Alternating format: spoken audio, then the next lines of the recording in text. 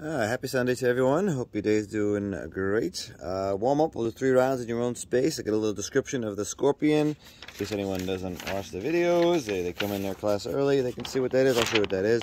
And then we're going to do 3 rounds of A, circuit style. So we're going to move around the room, doing body weight to ropes to dumbbell to the mat to rings, 3 by 3. 3 rounds of A, 3 of B, 3 of C.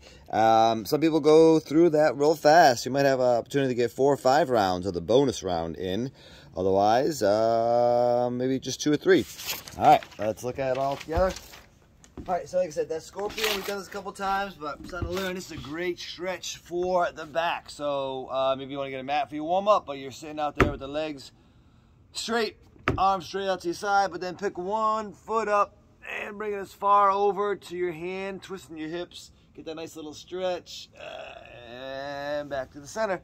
That's it. Back and forth. Open that up. Get that nice stretch. As far as you can get that hand over to your, farther over as you get your foot over to that hand is what we're looking for. All right. Then everything else in the warm-up is good. Your workout. All right, so A, we're going to do Jack in the Box. You got 16 of those. You're going to go to the ropes. 2 hands on the ropes. Pull all the way through 2 lengths of the rope. Get your dumbbell on the ground for your floor press, kettlebell, clean, and lunge. Triangle sit-up with your mat. All right, 8 of those on each side. And then the straight box, you're going to have 3 by 3 rings. 2 feet are going to be together. You just hop in through the box all the way around to the beginning. You're going to do that 8 times. So that is the box. Then under B, you got your split squats. You got your hand over hand, so it's one hand on top of the other. All right, 2 of those, 2 lengths of those, bent over rows with your dumbbell, curl press extension, seated side crunch. The Skater X on the 3 by 3 dots is you go in all 4 corners. 1, 2, 3, and back to the original spot. Again, you do that 8 times. All right, and then under C, your star jumps. So this is kind of a new one. You're gonna start down in the low position with your hands by your toes or heels, and as you jump up, just make that star position. So you're up in the air, both feet come out, big old star. 1 arm pulls for the rope, 1 arm at a time.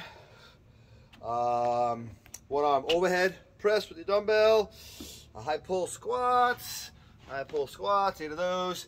SS, the same side sprinter on the mat. And then the center out for your dots. You're gonna be in the middle, and you're gonna go up, middle, side, middle, back, middle, other side, middle. You're gonna do that 8 times, all right? And then the mini, or not the mini, this is a full-on leg blaster. We're gonna get those legs ready for ski season. Snow's starting to fall in New Hampshire, Vermont, Maine, all those fun places that we go skiing. If you don't ski or snowboard, it's always good to have strong leg muscles. All right, that's all for now. Enjoy the rest of the Sunday.